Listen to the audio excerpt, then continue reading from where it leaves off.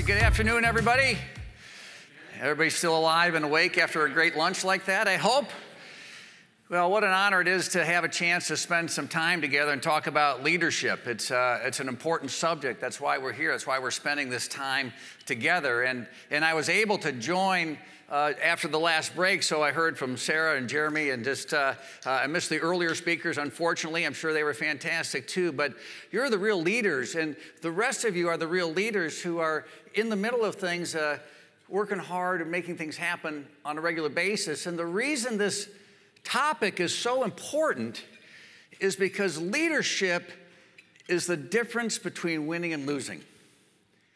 And I want to just try to spend a little time talking about just a few characteristics maybe for us to think about, because for your organization, for your life, the decisions you make and the approach that you take is going to be critical for whether you are on a path that's more successful or on a path that's maybe a little more challenging. And then you just got to find your way back on the road that's more successful, right? That's what we heard earlier. You have to overcome that adversity. So let me just take a little time to unpack a few things and try to encourage you as leaders to continue to step up and to go where you have to go. So if this is playoff time in the NBA and the NHL, and they always talk about leaders on the court, on the ice, or in any given sporting event, boy, those leaders have to show up. The stars have to show up. If someone's going to win, the star is going to have to show up. But in your organization, you're the star. You're the one that people are counting on to show up and to make good things happen. So let me just try to start, if I can, with one topic to maybe think about as you conduct your work and you conduct your life. And the first thing that I found most important is to make sure you always take stock of who you are as an organization and as a person, as a leader. Because it's really easy as things come at us, and we're talking about this subject because things are coming at us all the time. The world of change is never slowing down. It's getting faster. We all know that. And in fact, in the last couple of years, it's gotten, I don't know if I can say more weird. COVID was just one of those things that in my lifetime, you kind of look at it and go, well, where'd that come from? And we did a lot of funny things as a community, as a state, as a world. So how do we deal with that? The first thing is knowing who you are. And going back to some of those founding documents, some of the things you wrote about, some of the things you dreamed about at the beginning when you started your business, or you started your career, or you started working in a new division, whatever the case may be in your specific situation. What are those things? Who are you? As a business, if you own a business, if you're the leader of a business, it's important to go back and understand that. At Amway, I would spend my whole life saying, we know who we are and we know why we do what we do. I grew up in the business. It was a pretty easy thing to do. I knew it. I lived it my whole life. And we could always go back. And I heard the founders talk about the business. I saw them live it. I saw things happen. So I was able to go back easily in my whole career and be able to and still know who we are and why we do what we do. But it's easy in a competitive environment to get knocked off course from time to time. And all of a sudden, different influences kind of find their way to knock you off track.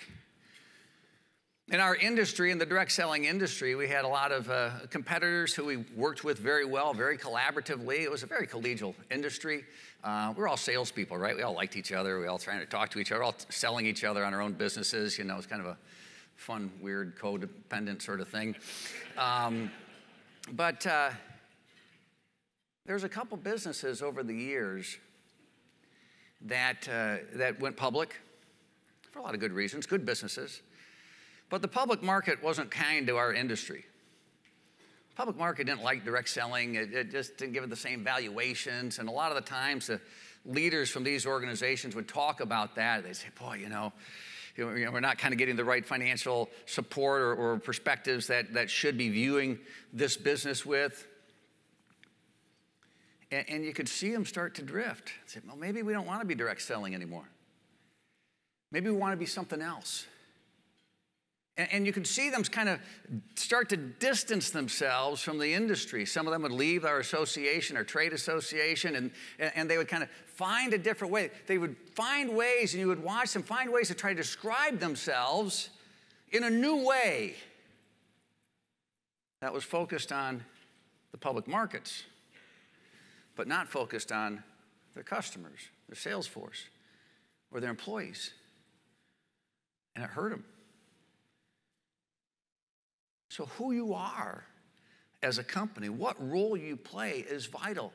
Make sure you go back and validate that on a regular basis so you can approach these changes from a foundation of strength, from a foundation of knowledge of who you are as a business, what you're trying to accomplish for your customers, for your employees, for your community.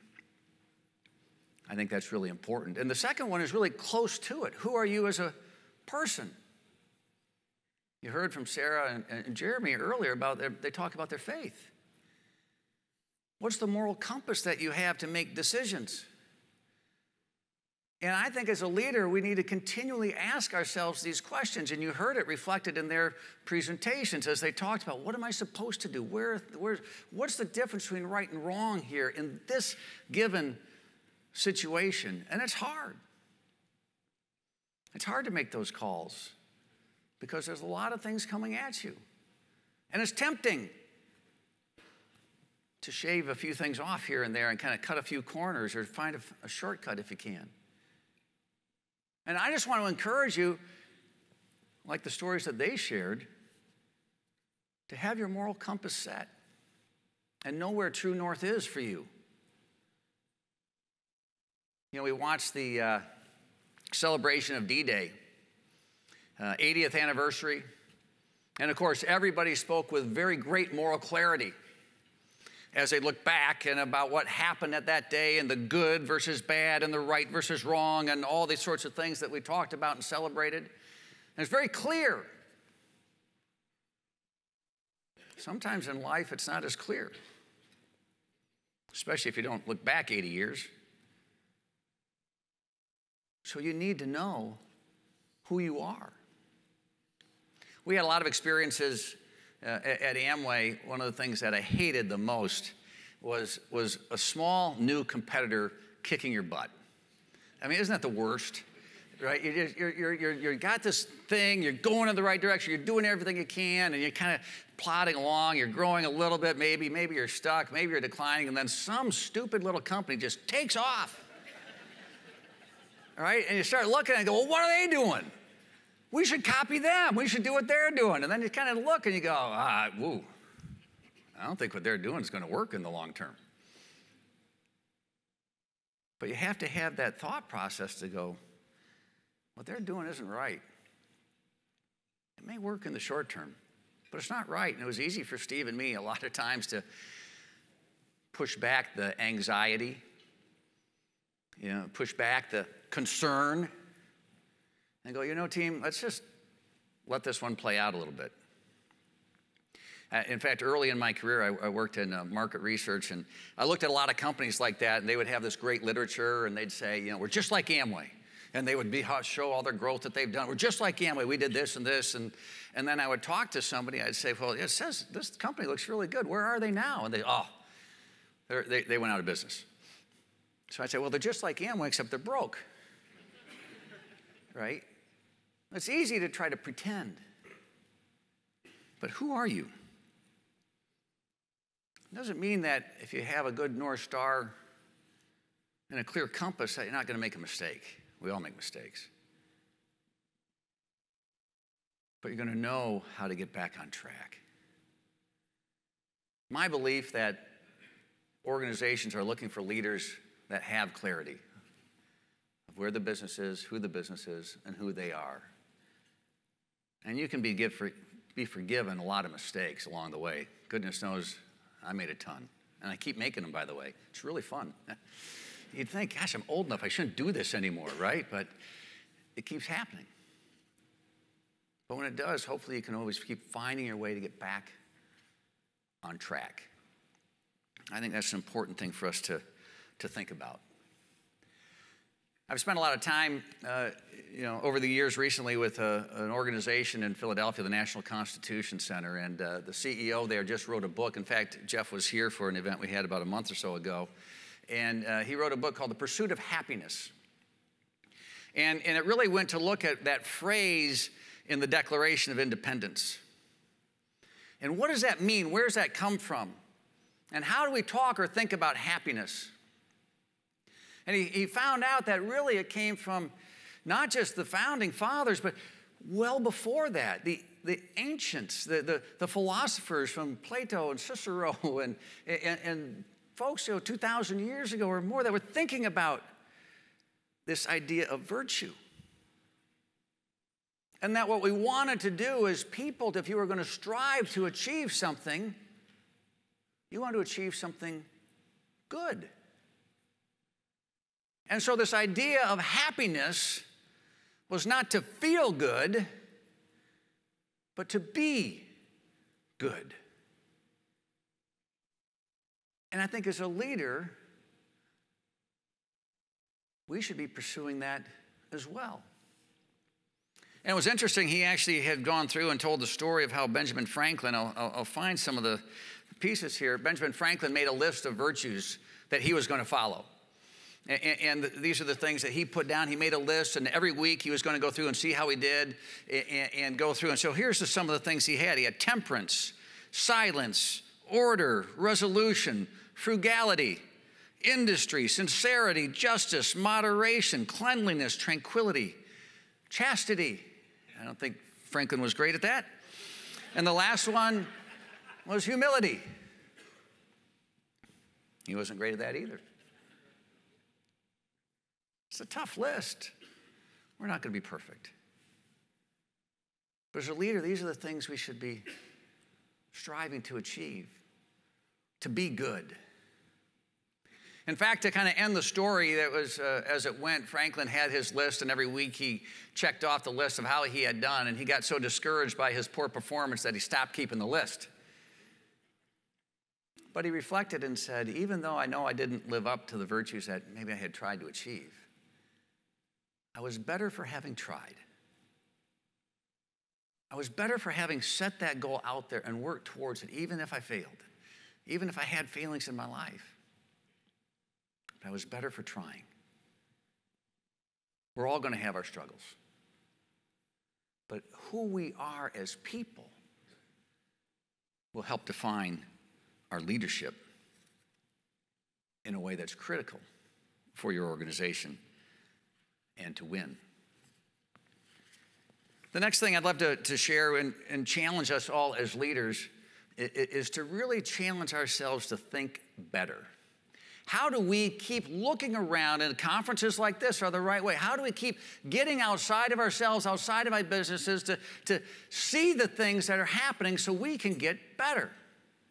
So I'll just share you kind of a personal story. So a number of years ago, I had an opportunity to get to know Charles Koch from Koch Industries. And Charles has a very elaborate management philosophy, he calls it principle-based management, that he's been working on in his life for 60 years about how he began to think about things, and this framework that guided the management for him and for his business so they can make better decisions.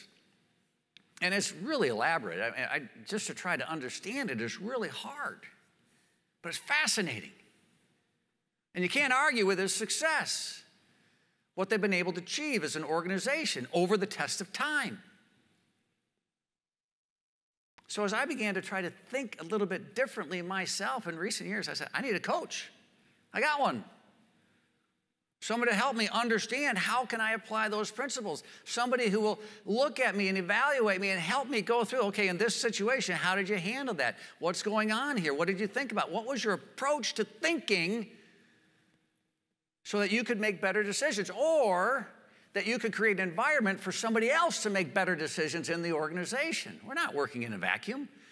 We're working with other people on a regular basis. How do we think better? Who in our life is going to help us? Who's our partner? Who's our friend? Who's our colleague? who can help us think better, who can challenge us and hold us accountable along the way. Because at the end of the day, you got to make decisions if you're a leader. Early in my career, I had an example. I was very young. I was the general manager of Amway United Kingdom, and I was, first kind of job that I had at that point when we lived in England, and I didn't want to make a mistake. And I figured the best way to not make a mistake was to not do anything. And so that's what I did. But that got me, my boss, to come back and says, look, you got to do something. I don't care if you close the door of your office and flip a coin. You'll probably be right as much doing that as thinking about it, but do something. How do we think about things? How do we challenge ourselves? Again, through the National Constitution Center, we had a chance to spend some time at an event with a couple of Supreme Court justices, which puts you in your place pretty quick when you think you might be smart or something, and you sit with those folks, you go, oh my gosh. But it was really interesting. Well, you can be a textualist, right? You can be an originalist. You can have all these different ways of thinking about things, and these two talked about that sort of thing. But in the end, we got to decide. Nobody else in our country is going to be able to decide. We're going to have to decide these issues. So I got to have all the tools at my disposal. I have to have all the understanding and knowledge that I can so I can figure out how to think about this so I can make a decision.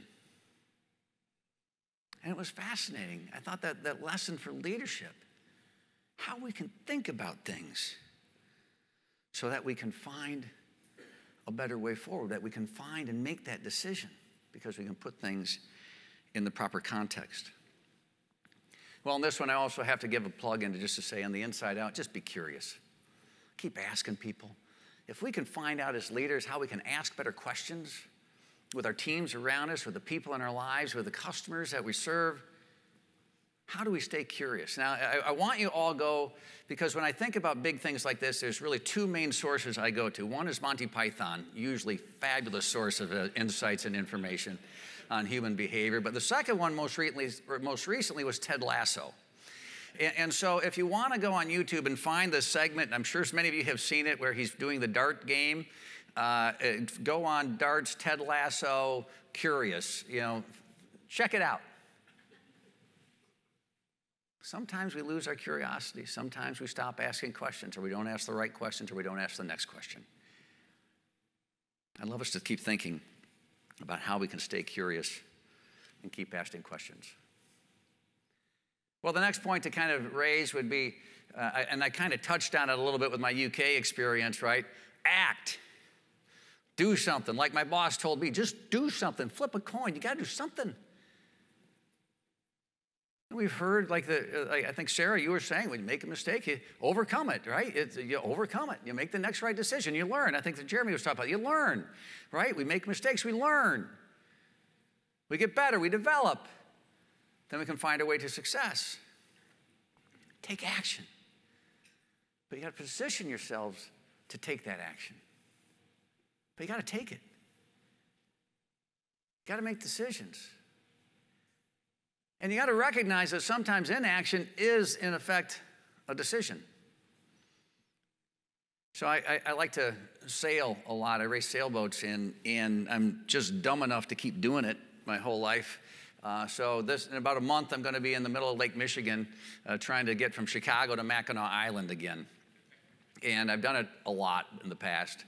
And sailing, at the end of the day, is a pretty simple sport, because the only way you go anywhere is where there's wind. So you got to look for wind. And you got to make sure you're in the windy part of the lake, because otherwise you're not going to go anywhere. So we were sailing along, and we were doing very well. We had our competition behind us, and we had one of the guys who was sailing with us, an excellent sailor, was helping us, got us out in front. We're doing great. He's like, guys, I got to take a break for a while. Just keep them behind us in front, and we'll be fine. Well, the wind was kind of getting lighter and lighter, and we didn't know exactly where to go, and we kept sailing along, and we said, well, the competition's still behind us. I guess we'll keep going. Okay, well, I guess we'll keep going. And, well, maybe we should turn. Yeah, but if we do that, it'll slow us down, and it'll have these other sort of things. I think we're okay, and, yeah, they're still following us. I guess we're okay. And then they turned. And about the time they turned, we didn't have any wind to do anything. And our friend comes up. He looks around. He goes, what happened? And we could honestly say, well, we didn't do anything. We did nothing. We just drifted along. And we drifted along, right, until we just sat on a lake and we got to look at the scenery for a long period of time while they sailed right by us. Prepare yourselves to act. Our whole business, the whole Amway business, was built because we believed that if people were given a business opportunity, if they were given an opportunity, they would do something with it. You, as a leader, are given an opportunity. And I want to encourage you to do something with it. Well, the last thing I want to go through here, just as we kind of wrap it up here, is things I say a lot. Make it personal. Make it personal. Leadership isn't just something in theory. Leadership is something that impacts people's lives. It's personal. It's real. The Learning Center at Steelcase years ago, I saw the quote on the wall, right? Now, nothing changes until the leader changes. If your organization's not going in the right way, if your division's not going in the right way, it's not going to change by itself. It's going to change because the leader decided to make a decision to do something different and go in a different direction. Because it's personal. What are your goals? What are your aspirations? What do you want to achieve? Until you can answer those sorts of things really clearly, it's going to be hard to be a leader. And there's some things that only you can answer. A number of years ago, I was in telephone ordering. This was a number of years ago, telephone ordering at Amway. And I was doing something with a team there. And somebody was on called in and heard the commotion in the background. And they said, yeah, Doug's here screwing everything up again. So she said, well, can I talk to him? And so I got on the phone and was talking to her. And she goes, Doug, I just wanted you to know I moved into my dream house today. And I said, that's great. And I was going to end the call, and she goes, well, I'm not done with my story. And she went on, she talked a little bit about how she got involved in Amway in the first place. It was really just for a product reason. And then she went and talked about how they just had a product, they were a good customer, but then they had an income issue, and so she became an Amway distributor somewhere in the 1970s. And they built their own business, they built another income, and then she didn't realize how important that would be until her husband passed away. And she still had an income and a business of her own. And she went through this, and every time I would say, well, thanks. She goes, no, I'm not done with my story yet. And she would go on. And she ended and said, I just wanted you to know. I'm just moving into my dream house. And we ended the conversation. It was wonderful. But I never asked her about her dream house. I realized that recently. I didn't say. I said, it was a big, small, city, country, mountains, lake. You know, where is it? What's it look like? I realized it didn't matter. It didn't matter what I thought or how I would describe it. She had already done it. It was her dream house. That's where she was going. Because she had dreamed about it. She had set the goals. She had done the work. And she was going to celebrate the achievement. That's the message I want to leave with you. Make it personal. Whatever your role is in your organization, make it personal. People are counting on you. And we want you to be able to build the life and the business of your dreams. Thanks for the chance to share a few thoughts. Have a great time, everybody. Thanks. We'll see you later.